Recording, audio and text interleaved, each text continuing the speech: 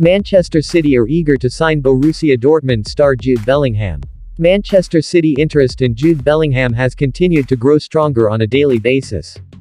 20-year-old Jude Bellingham, who currently is traded Borussia Dortmund, was part of England national team that went to the 2022 World Cup in Qatar.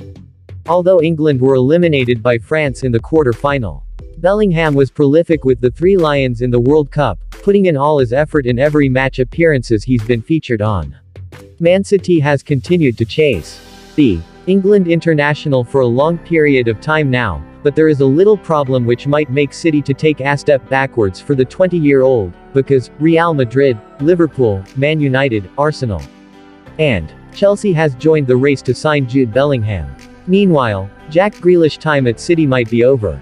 Manchester City are willing to sell Jack Grealish so as to fund the signing of Jude Bellingham, via Football Insider.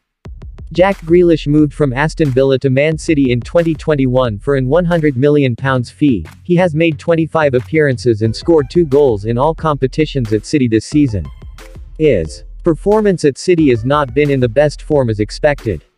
According to Football Insider, Man City are no longer interested in Jack Grealish's service and are willing to sell him off if the January transfer window opens. Meanwhile, City would use Jude Bellingham as a perfect replacement for him. Bellingham, who is currently a Dortmund player, has been in the news for good reason, due to his impressive performance with England at the 2022 World Cup in Qatar, and all eyes are on him. Top clubs in Europe are on the race for his service. The likes of Man United, Real Madrid, Chelsea and Arsenal are all on the race for his signature.